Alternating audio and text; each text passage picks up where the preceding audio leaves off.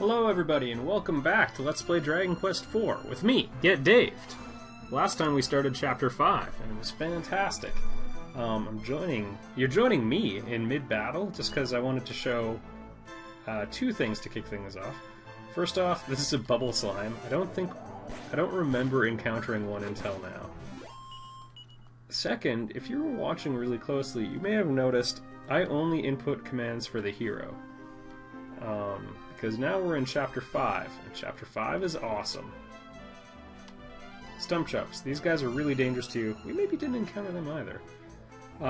If you run into them just with the hero, this encounter would be extremely dangerous, because they can use medicinal herbs on themselves or on each other pretty much infinitely. And that can cause you problems.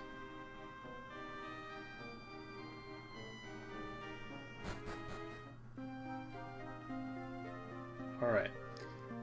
The other thing is, we only needed to put in commands for the hero because we're using the tactics mode in the game, which is opened up in Chapter 5. In the original game, you had to use one tactic, and you could only assign them to the party. So, these are just generalized commands you can give. Follow orders means you're going to input manual commands for everybody with that tactic set. You can set them on an individual level as well. Show no mercy means they will use all of their firepower, all their biggest damage dealers, pretty much regardless of situation. I think if they see an enemy's weak, they might throttle it back just to be a bit more efficient, but they'll blast through their MP in no time. Fight wisely is a bit more nuanced than the unconditional offense. Watch my back. You know what? I kind of forget what this is. They replaced the tryout command in the original, where they would do weird things. I believe they try buffing you. Don't use magic is exactly what it sounds like. Focus on healing. Some called defensive in the original. They'll just try healing. A couple of them can be even more advantageous than constant manual input. Recall there was a desert tornado crossed.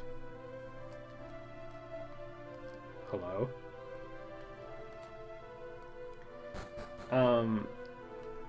So let's say you're fighting a boss who's very fast and might have a devastating attack. If you're on manual and you have a healer, wow, packed lunch as far as the eye can see. 15 gold coins? We may have to continue this conversation in a minute. We got a hard nut. I can name every kind of nut there is. Pine nut, macadamia nut. I'm fine for now, thank you. Actually, yeah, I'm fine for now. Make sure the hero's got full HP. Hank Hoffman Jr.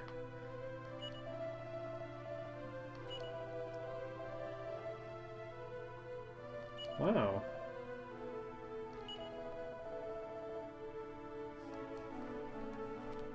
Hank Hoffman, what happened?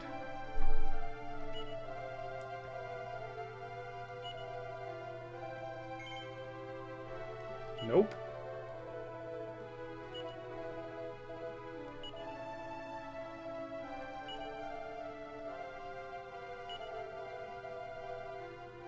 Wanted the treasure for himself. Makes me mad just talking about it.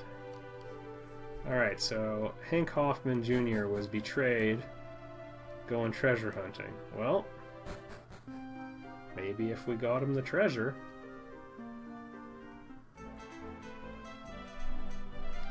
Alright, I'm going to backtrack to our conversation about hypothetical boss fights. So if the boss had a super huge attack... Oh, Winkies. These guys can be dangerous. We fought one in Chapter 1, but... so if the boss attacks, you don't know who he's going to hit or if he's going to do a ton of damage. If you think that your healer will act after him, putting them on defensive is sometimes better because they'll know at that point. They'll make the decision who to heal and which spell to use. So Yeah. Don't go thinking that this is a feature just for chumps. You can't defend forever, Winky. Alright, now I kind of want to grind one more level, which I'll do on camera because there's a ton of enemies we haven't encountered yet. Oh, you're toast. That and the fights are so bloody quick. You can skip ahead 1 minute, but I mean, I only want to get the hero to level 6. Armored Scorpions, always a little dangerous. Note the AI figuring out that we need to switch our tactics a bit.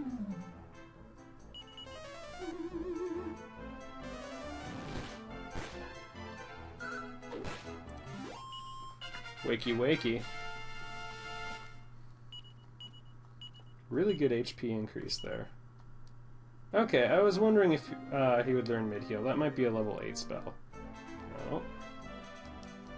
If that were a metal slime, the issue would be moot.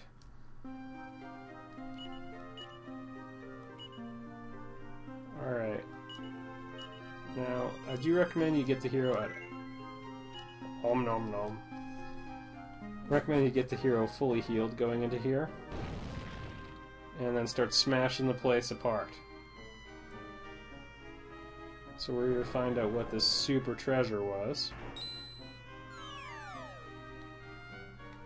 Alright, they're probably down here.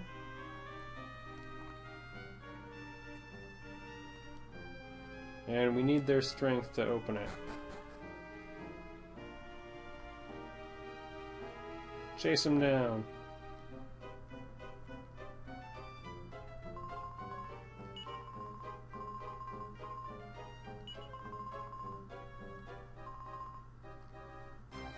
What?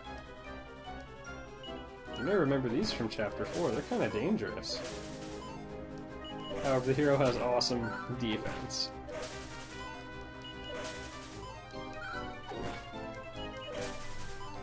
I wonder if they have their attack power nerfed, though. They should still be able to do more than 1 damage.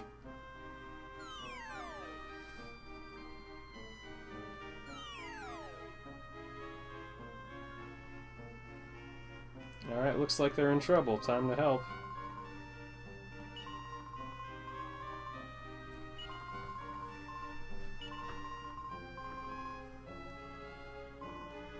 Oh no. Happened again. Alright. I'm gonna start with the Trixies. Partly because I didn't... Oh my. Iron Shield helping with that.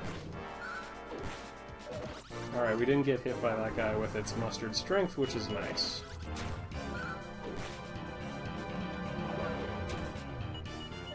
Yeah, the Trixies, if you don't get the Armora going, or leading up to this point, they can tear you apart.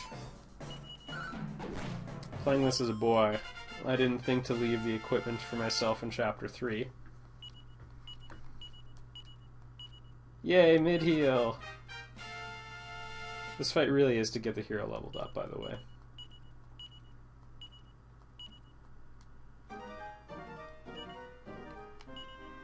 And mid-heal is super powerful, which is nice. Restores 75 to 100 hit points. Alright. Let's kill them.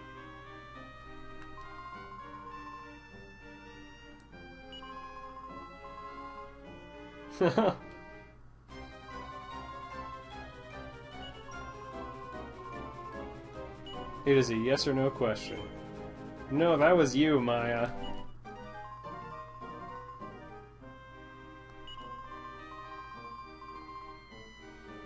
Happened to me, too.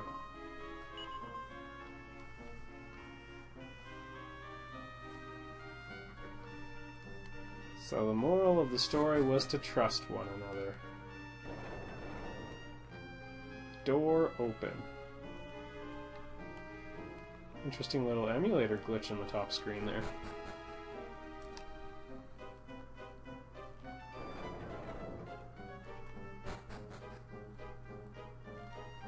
So maybe Hank Hoffman Jr. wasn't actually stabbed in the back by his friend.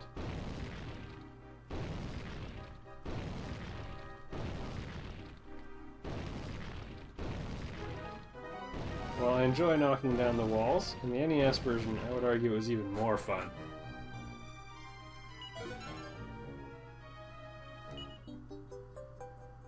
You should play through the first 10 hours of the game to test that statement. Oh yeah, we've got Get Daved in the front again. Having the hero up front now. Gotta catch them all! Another OCD moment there. Whoa. That ain't right. It's close enough to put Get Daved in front, but Mina is definitely ahead of Maya. Maya does actually have quite a few hit points, especially for a mage character. Actually, she has a ton of MP as well. It's an area of strength for her, but she does not have the defense stat to back it up, so no tanking for her.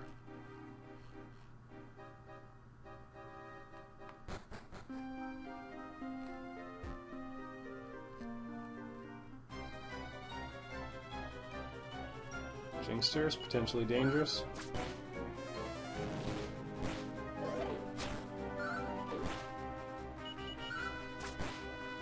Potentially dead. Also, that was really good money. 131 for just one fight with nobody.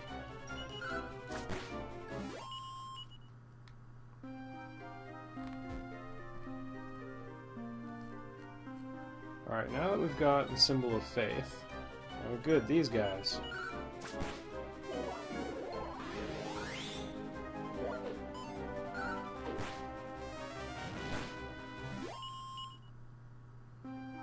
And we're almost out of MP, so I'll probably stay at the inn first.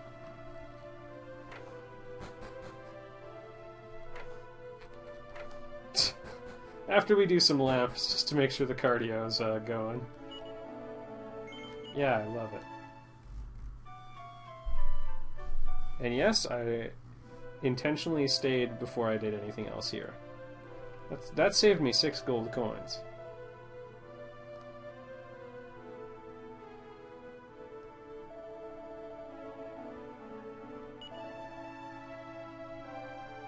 In the murder cave.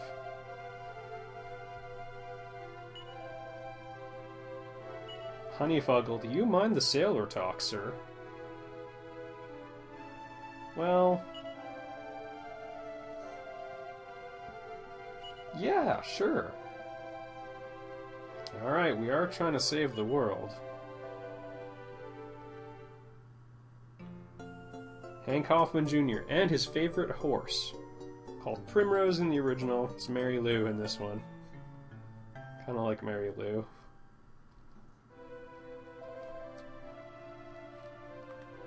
Alright.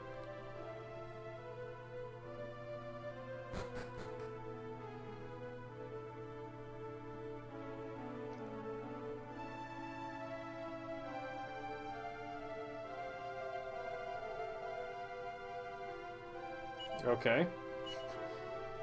Get up, girl.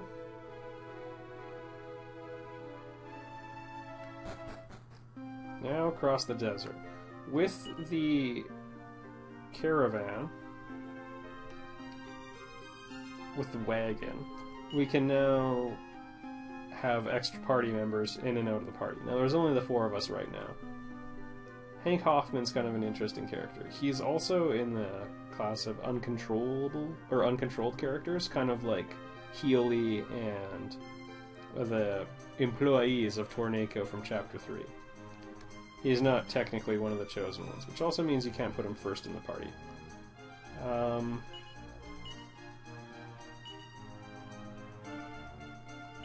Yeah, I'm still going to put Mina ahead of him.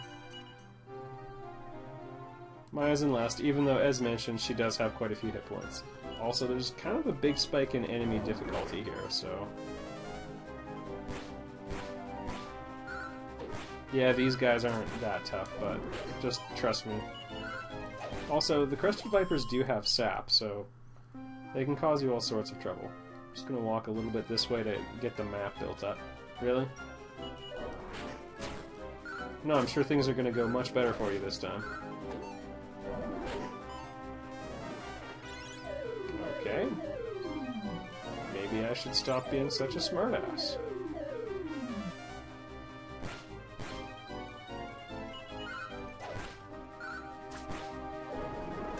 Boom.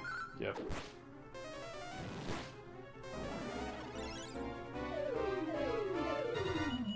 So everyone has 0 defense, I think. It wears off at the end of the fight. Okay.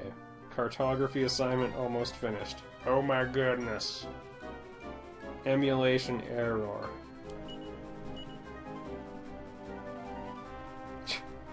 I could cast Frizz. Alright, I'm gonna trust the AI here. Oh my goodness. I don't think they could do that in the original. Restless armors are already kind of tough.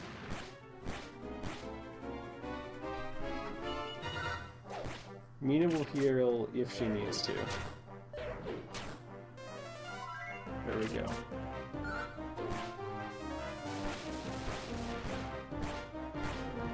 Bang! A lot of spells don't actually work that well on the slime family, so... Alright. Oh! Hard-fought victory.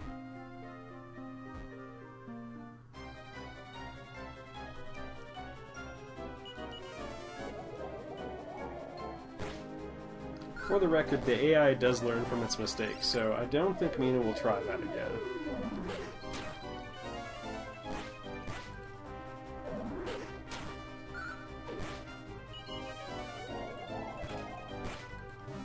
Well, or maybe they identified they had bad luck. What do I know?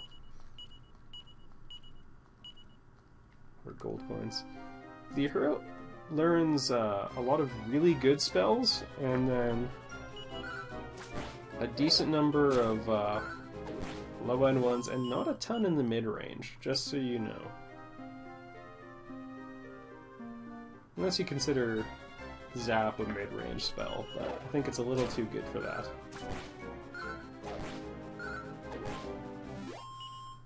Alright, that desert crossing kind of got a bit harder than I was expecting.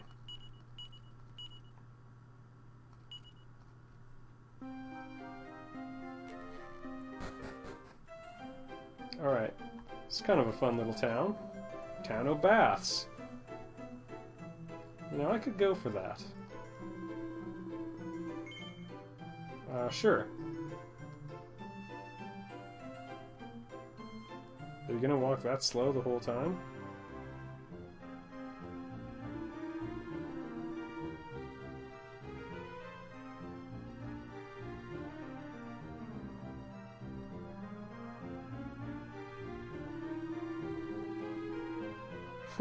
Okay. I'm not a huge souvenir guy.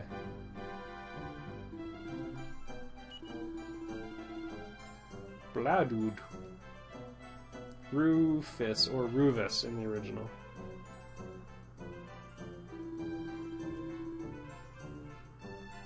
The town's greatest treasure.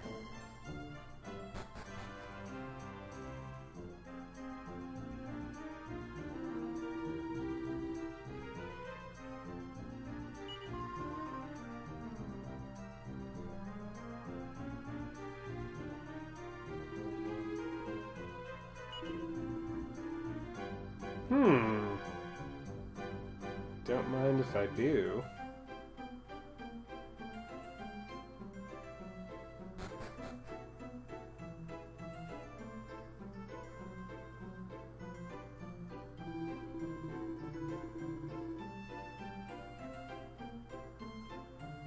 Barf's barf? Well, that would have fly. That would have been a great hit in grade 7, you know? Wow. Oh, he's trying to say Bath's bath.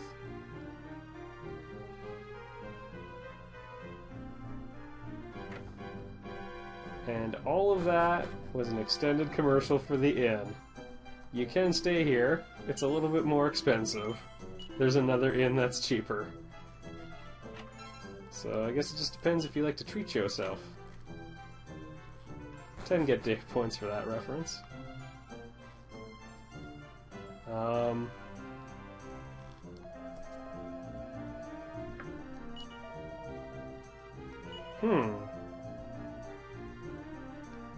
Interesting theory. Why are you peeping behind the bushes?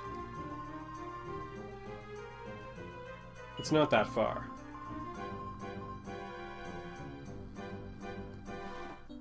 Ooh! Mini medal.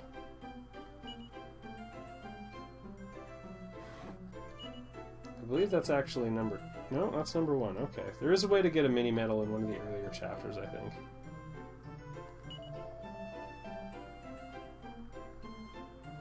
Some good work, son. Ooh, a seed of strength.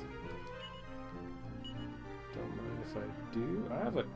Wow, I have a seed of life, too. And a ton of...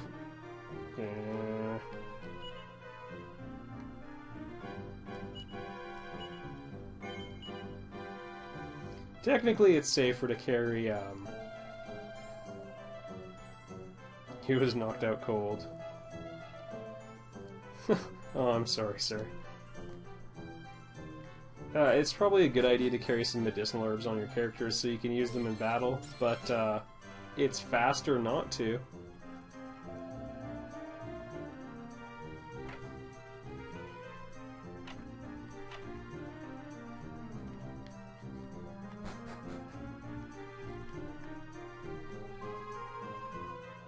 It's amazing. That's not what the pros think, kid. Little twerp.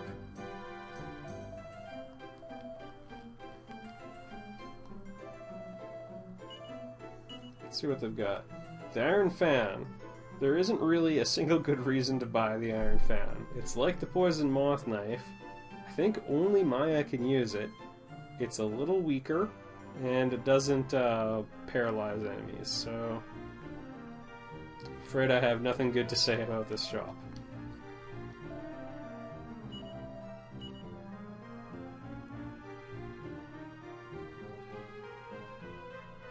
Yeah, nothing special here either.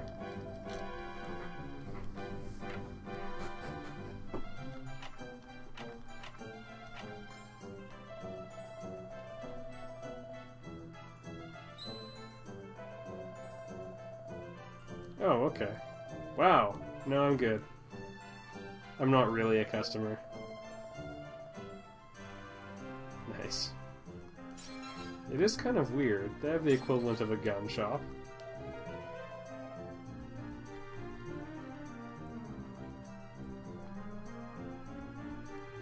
Nothing in the bag. And at night I wonder if someone's prowling around on the roof. I haven't done a ton of exploring places, you know, comparing day and night cycles. There are lots of cool little Easter eggs to find, but nothing too crazy. Also, a little side note, a lot of castles are locked at night. For, I guess, the obvious reasons.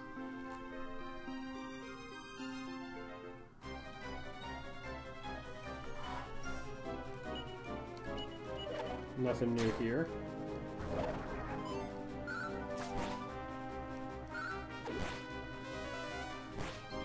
Really unnecessary, Maya. Need a level up? Yeah. Also note that we are getting pretty good experience points. Like, 112 is not bad. Alright, and we have made the long, arduous journey to Porth Trunnel. One moment.